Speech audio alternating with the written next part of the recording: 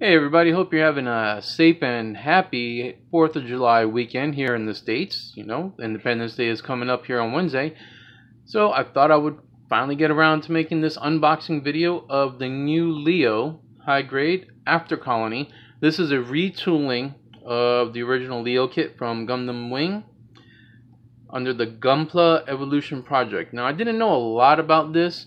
One of my subscribers, Rusted Beetle, thank you sir for pointing out a link and getting me a little bit more information. Basically what this is, like I said, it's a retooling of the Leo kit from Gundam Wing. Just, it's supposed to be better. Okay, now those of you who are old enough to remember when Gundam Wing was first airing on Cartoon Network way back when, like myself, the kits that came out, quite honestly, were horrible. You would have major gaps like right here. Anything that got put together in two pieces, especially the legs and the arms, there were always huge gaps, and the arm connection points were just horrible. Plus, there wasn't a lot of articulation. So this new kit is supposed to solve all that, and it's very reasonably priced. This was $13.99 at my local comic shop. Let me take off the cellophane real quick, and we'll read everything that's on the side, because I didn't want to open this up until I did the unboxing video. There we go. And we'll throw that in the trash. Alright, so we'll look at, I guess, the bottom side. Basically, just give some details. This only comes with the 105mm rifle, 2 beam sabers, and a shield. Arm has a little bit of articulation, as you can see there. Just gives you some evolution point, is what it's saying here. Fine build, maintain both an easy assembly and high quality. The images are of an unpainted product. Enjoy color division faithful to the setting with only the original parts color. So basically it's saying that right out the box this is supposed to be the original colors, no need to paint it. Interesting, most of them are supposed to be that way. I'm probably going to repaint it. Image for illustration purpose only. The new joint structure allows both an easy assembly and wide range of articulation. I hope so. Now this is an interesting joint here. Have not seen that joint yet in any of the kits that I have. Now this is something I'm really interested in. Basically, what it says here, parts for each of the sections are on separate runners. So you've got a right arm, the body, the left arm, right leg, left leg. Everything is separated, so you're not going to have to go through sprue after sprue after sprue to make one part. Like, you know, one arm you'd have to go through sometimes 2 or 3 sprues to do it. Everything is together. I like that. I really do like that. It does make it a lot easier. And also for anybody who's getting into Gunpla for the first time, this will probably be an ideal kit because everything's right in one place. So side art, not much there. Over here, it just says the Oz-06 MS Leo is an MS developed using data from the Oz OOMS Tallgeese, or 00MS Tallgeese rather. It is still used in the front line, having high productivity and versatility. And of course all the stuff that I can't read because I don't speak Japanese, and I can't read Japanese. So, go ahead and open this up. Let's take a look. Alright, so, okay, which runner is this? So we have the 2 beam sabers here. I'm going to go ahead and open it up because I'm probably going to build this. Like I said, I will be repainting it.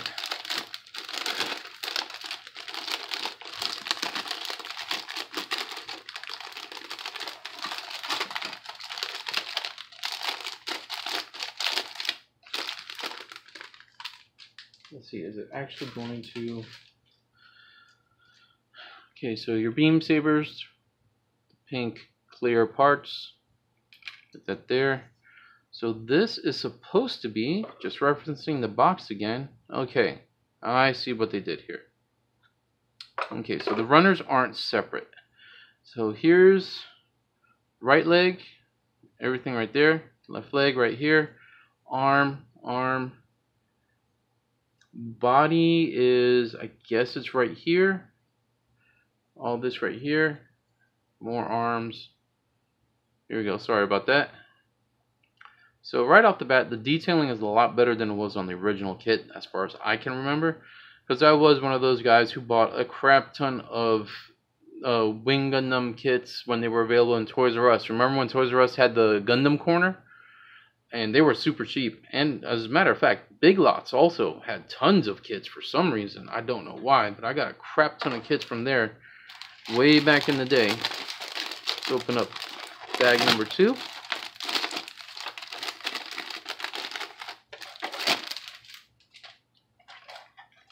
Alright, so interesting polycaps. These are all the polycaps you get. 1, 2, 3, 4, 5, 6 polycaps. Thankfully I have a ton more. Looks like your standard one. I have a ton more of these saved up. So here's your weapon. Right here, there's that gun. Connection points, connection points. I believe this is for the feet, I think. I want to say this is for the feet. This is the side of the head. Backpack, thrusters over here. I believe that's for the faceplate. I'll probably have to paint behind it with my Molotov Crow. I cannot recommend this paint pen enough.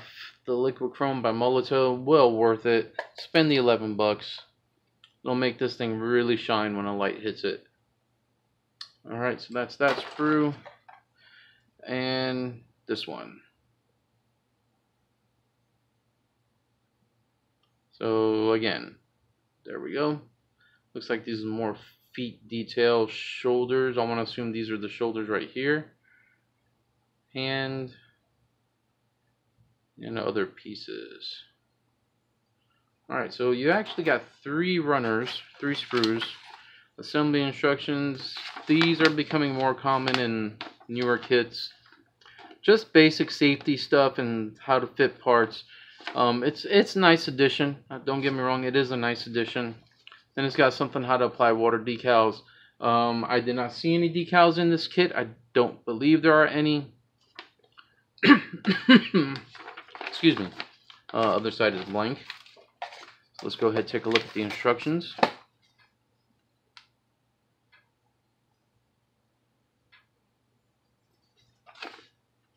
Look at the back. Back always has some good information on here. 105mm rifle. Beam saber, all that good stuff. Some information. If you've never seen Gundam Wing, there's some information. And of course the color guide. The nice thing is nowadays the color guides, I mean, while they're great and they tell you how to mix them, if you are a miniature wargamer, you can pretty much find these paints very, very easily already mixed in these colors. Gray, obviously gray is there.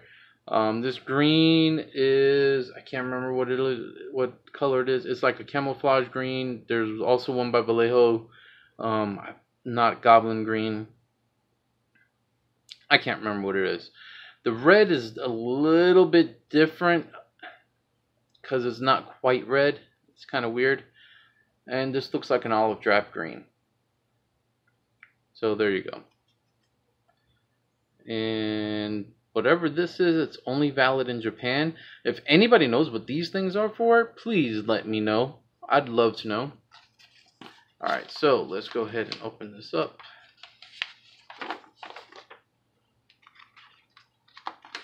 How many folds does this have? Okay. So once again, there's the layout of all the sprues. What each sprue does. Again, this is a nice touch by Bandai. Hats off to you, Bandai, for doing this. I'm sure a lot of people will appreciate it. I know I appreciate it, even though I am a veteran builder of Gunpla. This is actually a great idea. I hope this is incorporated in future kits. I really do. This style. And of course, showing you all the parts. As far as what parts are not used, I am not seeing any X's on anything. So I guess you're using everything in this kit. Alright. So again, the basic stuff, if you build Gunpla, you know, this is the usual stuff they put on there. Telling you what parts to go where. So everything is not in one place, obviously. Because you are going to have to go over A, B, C, and of course the polycaps. Not bad. I mean, you know, it is what it is, I guess. So again, instructions real quick. But I mean, it is nice that they're showing you, you know, exactly where on the runner these pieces are going to be. You know, if you're used to building gunpla, you know, you're kind of used to going through different parts. But this does make it a little bit easier for everybody, because everything is right there. And here we go, this one, page 2. Build 2 sets. This is, of course, for the arms. There we go, arms, the head. Head is obviously very easy. But yeah, I think I'm gonna, I think I'm gonna go ahead and repaint this one. I might do a log on it, a video log. I doubt it, because again, I don't have the equipment to really cut and splice video to make it short.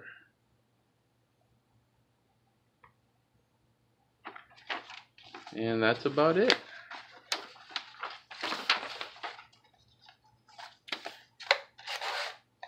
So yeah, this is the new tooling of the Oz Leo from Gundam Wing, Mobile Suit Gundam Wing. I do have a couple of the 1/100th scale kits. Well, I shouldn't say a couple. I've got a Serpent Custom and Heavy Arms Custom from Endless Waltz. Love the Serpent Custom, personally. But that's about it. I do have a new Gundam from Build Divers, the GM3, which looks pretty cool, but that is definitely going to get repainted because I want it to be like a flaming orange. Question for everybody, some of my more experienced builders. So, you know, with window canopies, you can use Pledge Future, or whatever it's called now. I just picked it up. I can't find it offhand to know what it is. But I'm wondering, can you use Future on the beam sabers? And if so, what effect does it have? Does it make it like super ultra glossy, or, and you know, also make it look thinner like it does with starships and fighter canopies?